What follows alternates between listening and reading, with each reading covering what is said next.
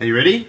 Yeah. You don't have to go that close, go back. Yeah, I am. Right, this is the last video of the bits and pieces. So after this is done, there'll be one more video, which is basically getting the exhaust fitted at the back, roadworthy, that sort of thing. So we should be ready to drive up. Just got to get tyres as well. So at this stage it's pretty much complete, but this is how we did it. Okay. Okay? Okay. Do you want to be in this? No. Why? Okay. Why? No, I don't want to. Okay, cool. Do I turn it off? Yeah.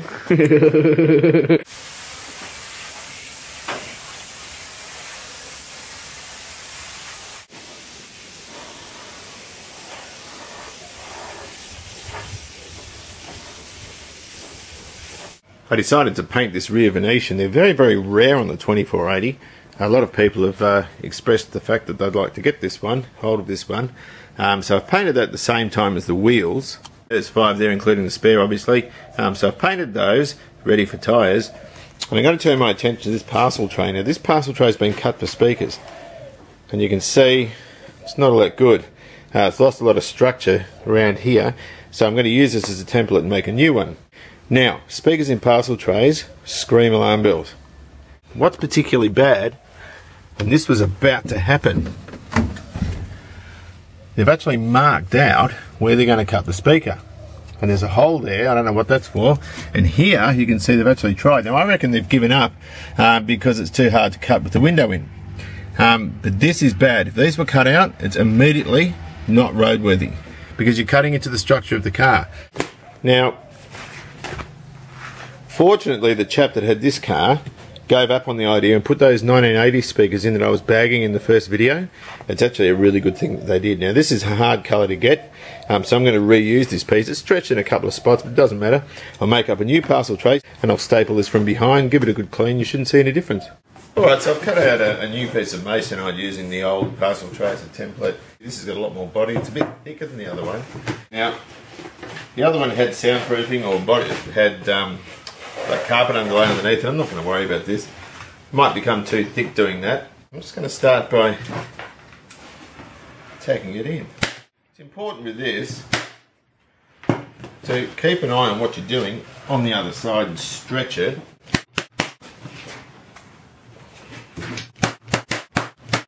Keep having a look, and that's nice and taut, that's good. So I'm going to try and pull it out that way as well to try and make these stretchy marks where the other speakers were and the external ones were sitting on top, try and make them disappear a bit.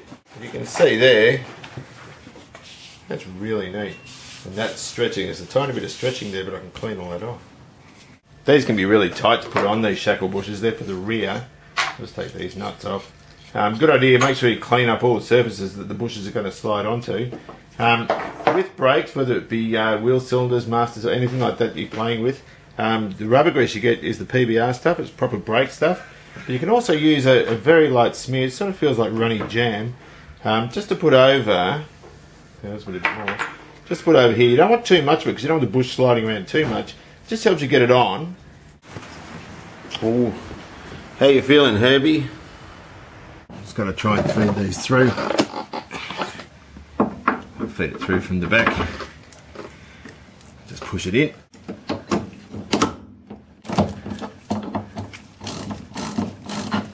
Well, the rear axle's all in and fitted up. I've just got to back the handbrake off so I can get that clevis pin on that side. Here's Annie Bunny. Are you going to have your cake?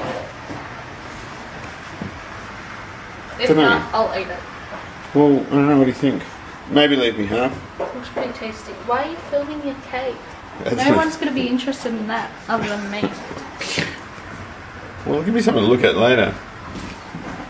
Great place to store the wheels until we're ready to fit tyres. Got to sort of clean under here, and I'll just pressure pack that with a black spray can just to make the wheel arch look good where the blue overspray is. Someone once told me the best way to clean glass is Windex and screwed up newspaper. Not much point in putting in a rear Venetian if the glass is all dirty. So I'll clean the outside first. That way when I go to clean the inside I can see exactly how clean it really is. Well, look at that. Coat of paint and a clean. Doesn't that look beautiful? Right, time to start doing a job I don't like doing much. That's universal joints. I'm going to put 2 new unis in this, and they're sort of clipped on from the back behind each one of these. So I'm just going to take these clips off. I've got a rag under there. I'll sort of hold it with my pinky while I knock it into the rag, because these are inclined to bounce off, which it just did. I'll try and push it anyway, see if I can dislodge it. Right, so the cap's come off, and it really actually looks pretty good in there.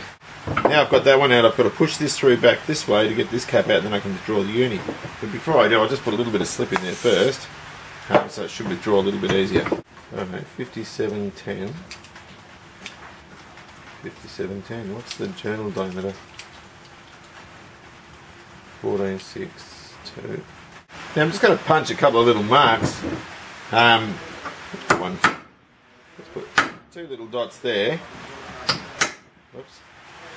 And 2 little dots there, and that way I can put the yoke back on here without getting it 180 degrees out of phase. Now that probably doesn't matter on a shaft like this, but if you've got a skyline with a centre bearing or whatever, they can vibrate and carry on like a pork chop. I'm doing this, it's probably overkill. I'm not going to bother on the back because if it's out of phase when I put it on and there is a vibration, I can just turn around 180 degrees on the pinion. Well, we've got some rain in Melbourne today. It was absolutely pouring before. Let's take the last uni out of that yoke. These ones here are nowhere near as good as the ones on the back. In fact, I don't know if you can see this, there's a whole lot of chatter marks all through here. Now that should be dead smooth. I don't know if you can see that. All those rough marks. So the grease is overheated, they should be dead smooth, and they should rotate freely. This was actually binding like that as it was going, so that one is well and truly stuffed. The worst part about this, the good one was on the back. In fact, that looks like it's been replaced. It doesn't look old at all. It's in really, really good condition, plenty of grease, and it's really, really smooth. That one you could almost get away with putting it back, but I'm not going to bother, I'll buy a new one. This was on the front. Now, you don't want a uni brake on the front because the last thing you need is the tail shaft to drop down at the front and catapult the car. So we've got the parcel tray that fits underneath the dash with the wooden centre speaker. These parcel trays look absolutely terrible. All the finish is peeling off them. And they're sort of torn in corners and they've got holes in them. But I did have some, or a pair, in the A60, which I'm going to have to find some for that. Now this stuff, let me tell you about this stuff. This stuff's great. If your kids are annoying you and they're trying to get your attention all the time, which is really sweet with kids, but if they are doing it, you can put a bit of this in the palm of their hand, rub it in, and when it dries it takes them hours to peel it off. Totally harmless. They use this stuff watered down with paper mache, but if you want some peace and quiet, that's how you can do it. And the flax aid in the primer that I've made is or prepared is going to serve these well. Now these things are really rough and ready. I'm a bit desperate because I can't get other ones from the chook shed, so I'm sort of stuck with using ones that I had. Of course, the original ones on the car were shot to pieces. Now this is going to be really unorthodox because what I'm going to do, they're fairly close to the original colour they're meant to be, and it's just in primer, so I'm going to clear coat these. I don't want them shiny, but I want them so that if anything spills they can be wiped out. Primer's porous, and all I wanted was a pale grey. It's probably a little bit darker than original, but a bit of clear coat on there and I reckon we're good. And there you go, probably the dodgiest and most unorthodox bit of paint and paint I've ever seen, but I think for the for what I wanted, this will do fine. There's clear coat there. I'll put flex aid in the clear coat, flex aid in the prime, so I should be able to move around without cracking and so forth. The condition of these things isn't perfect anyway, but you know what? They'll do the trick. It looks like a nice day today, but summer's definitely over. We're into autumn, which means my spray painting time's come to a close. Spare wheel's finally done. It looks absolutely beautiful. Can't wait to get the other 4 tyres. Alright, ready to start putting this front uni in. I've resurfaced this the slip joint here. Important when you put these in, you don't want to put them in dry because you can damage the seal. The best thing to use is Snow White petroleum jelly because that won't affect the clutches or bands in the transmission. You can't use normal grease. So I've decided to clean that up. It's easier off the tail shaft than it is when you put it on. I'm just going to put a slight bit of grease in here just so I can put these cups in nice and easily. Now when you go in to buy these uni joints, these are 1786s I think, AUJ 1786s. If you go into a part supply and ask for a uni joint for an Austin Freo or Wolseley 2480, guy's going to look at you like you've just smoked a few bongs. So you need to say it's for an XM Falcon or something like that. The rear one's different though. The rear one you really do need the right part. We've got to sort of put them in end by end, if you know what I mean. So like that. We have to sort of press these cups in. You have to be really careful when you do this that it's all centralised properly. I'm just going to do it in a vise. and they should go in. Just make sure they always nice and, you know, free. This stays free as you press them in.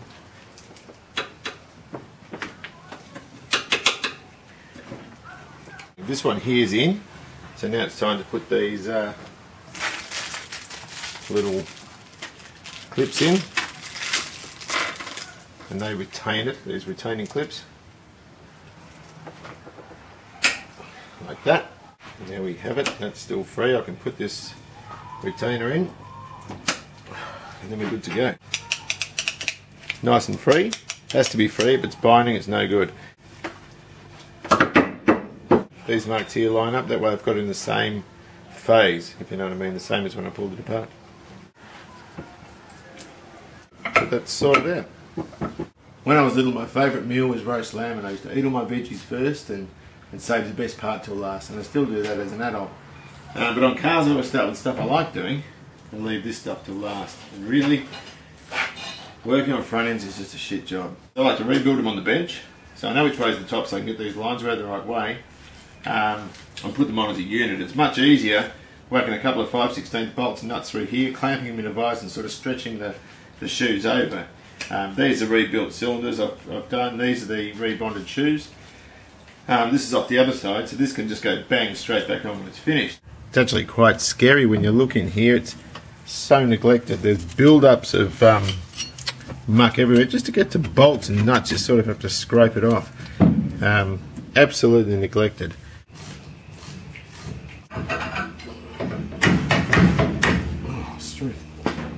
Oh yuck, look at that. What a mess. There's a heap of stored energy here. I hate mucking around with springs. And I'm going to put a jack underneath the bottom of the spring saddle. Jack it up to get the pressure off these, off the shock absorber. And I need to undo these bolts here. And these can be a notorious pain in the neck to get these ones off. When you jack them up, you've got to make sure that the lip on the side of the trolley jack there goes under the side there, and the reason for that is because if you get it under here, the energy from the spring can push down and push the jack open. Of course, that's a really dangerous thing, so you want to lock it by having the protruded part of the jack table on this side of the spring saddle. Okay, get this split pin out. Yeah, these can be a real problem. These can rust in on these steel ends of the steel inner part of these bushes. Don't do this at home. I can't get that bolt out, so I'm going to press it out at work. So I'm just going to drop the spring. There we go.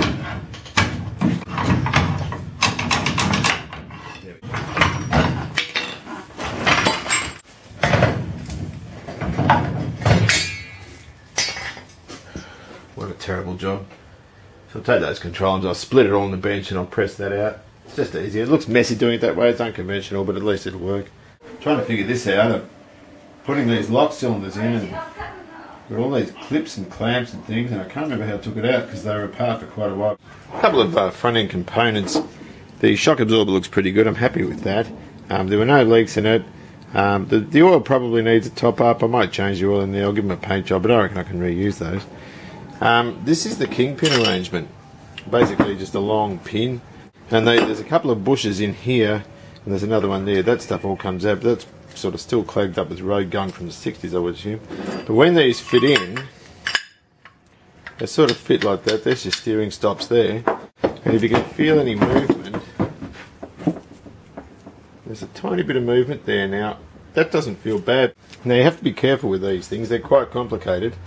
This is one of the lower control arms here. There's another one that's still in the car, I haven't taken off yet. And there's the spring saddle that holds the big coil spring on.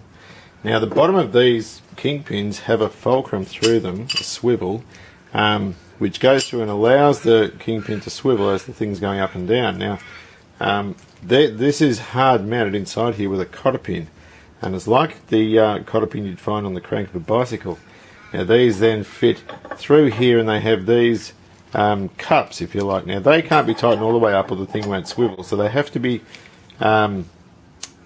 sort of tightened to a predetermined amount. Now these are held in by different cotter pins again, which are sort of scalloped out, which sit in that little rebate there. Now it's very important when you take these off, you loosen these bolts and these will become slack and you can withdraw them.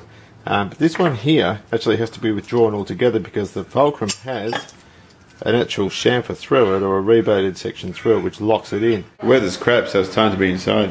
It's hard to make Wolseley videos when we're inside. What's it like being outside because it's warm in here? Oh, that's so nice, Dad.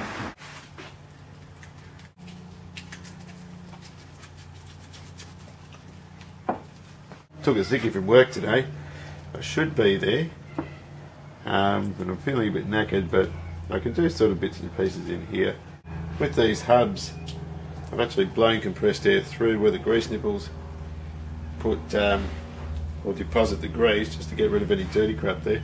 It's an O-ringer here. It sits down the bottom. And then we've got to put this sort of dust sleeve. This thing was C solid. It's supposed to slide nice and easily. And that slides in and locks itself there. Always blow compressed air through the bottom here so I can come out the side, make sure there's no dirty crap there. O-ring. There we go. It's also worth noting that these are scalloped. The kingpins are scalloped, and that scallop shows through here. I don't know if you can see that. And the bush goes into the scallop, so that has to be the right way around.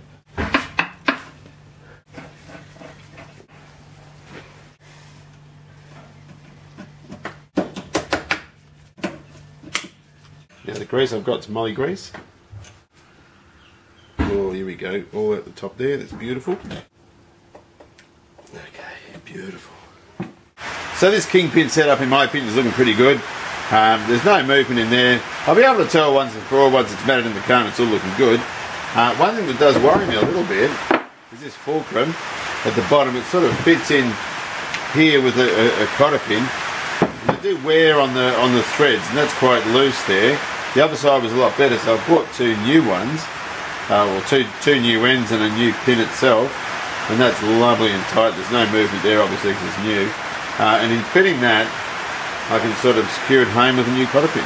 I don't know how to get it in. I think it goes in that way.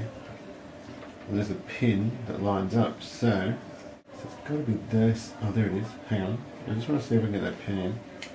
But the problem was, like, I had to take it apart to get them coded, right, because the key wouldn't fit. And they were all gummed up and crap. Now that's locked, so if I put a key in there, that's open. I've got it.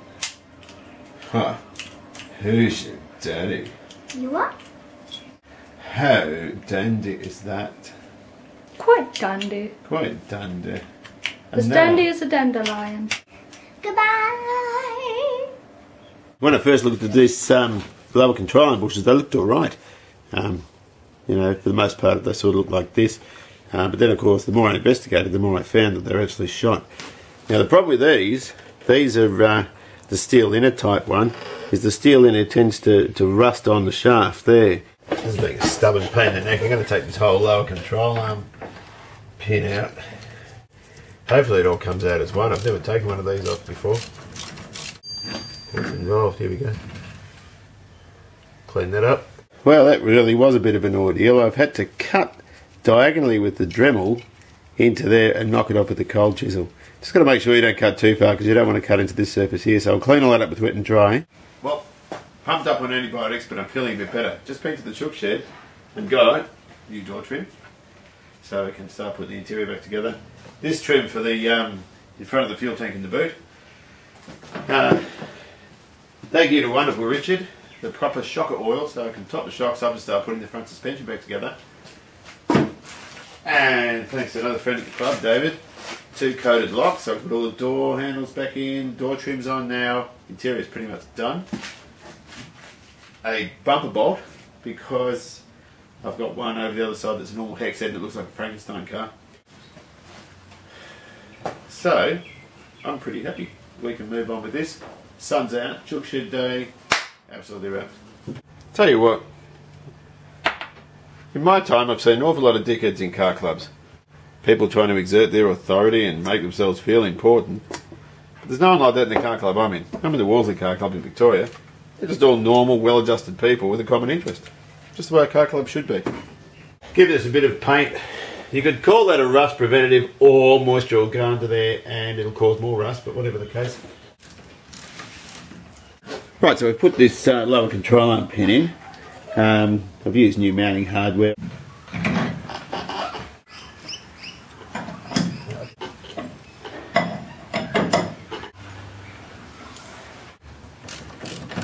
I always engrave these things so I can put them back in the right spot. They're all identical. I don't think you gain anything through doing that. I just like to put things back where I find them. RHR, right and rear, goes on that side at the back. Then once I've fit it, I can just blow over there with a spray can. It's okay. I need your help in a minute though. I'm just going to temporarily throw that to hang it there, and I can put these end caps on.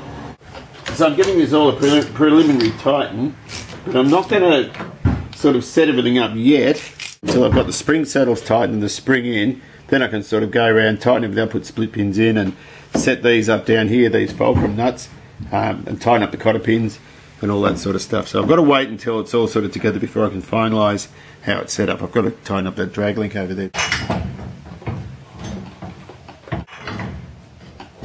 Try and put some long bolts through there to hold it while I jack it up. But so far, so good. Alright, so there's no stress on the spring at the moment. I've put these long bolts through to hold the spring saddle. I can sort of jack it up from different parts then to sort of get it onto this sort of angle here to put the original bolts in and tighten them up. So I'm gun shy of doing this sort of thing. I don't like doing it at all, but there's no other way of doing it. I should really be using threaded section, really. That really was a pain in the neck and an ordeal, to say the least. I'm going to stick these things in now. This top pin and 2 new bushes. So it's going to sort of go in here. The only issue I've got now is I've got to do the other side. Right, we stuck the brakes on. Put the line on tomorrow up to here, and the steering arm, then that side's pretty much done. Before we put it back on the ground with new tyres, go right over it with the spanner, check everything's nice and tight, grease it up, and we should be good to go. Right, so the front end's all together, kingpin's done, all the new lines, mounting hardware, new shoes, wheel cylinders, all the rest of it. Looking underneath, the front end's been rebushed. It's all looking pretty good under there as well. Looking further rearward, new exhaust system, new brake lines, rear axles in too. I'm eating biscuits, I'm hungry. Now it's time to bleed the brakes. Just up and down, very slowly down. Up. Alright, I'm just going to lock this off. Now push down, hold it down. Just have a rest there for a minute. What I'm going to do is I'm going to go and get the air out of every corner, and then I'll do a final bleed. Pump it up. Hold it down. Pump it up. Hold it down. How's the pedal? Looks good. Is it staying up high? Yeah, very high. Very high. So the car is looking pretty good now. So basically, after this, there's one more video, and all we need to do is get new tyres, fit them, go and get a permit from Vic Roads, go to the exhaust place, get the tailpipe sorted out, then go off to the roadworthy place, get a roadworthy, and we'll have to also repair anything that the roadworthy bloke finds as well. But otherwise, I must say, I'm pretty happy with that. Righto then, see you later.